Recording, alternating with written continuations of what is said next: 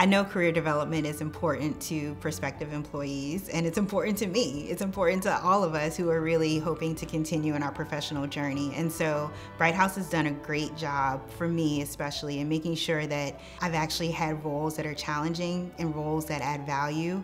When I think about it, I think I've had probably 7 jobs or so in my time here. And it's not only those roles, it's also the stretch projects that you're pulled into, the opportunities to be a consultant on an initiative that may not be connected directly to your work, but you're getting a chance to grow and meet people and have different exposures that just really help build your whole career.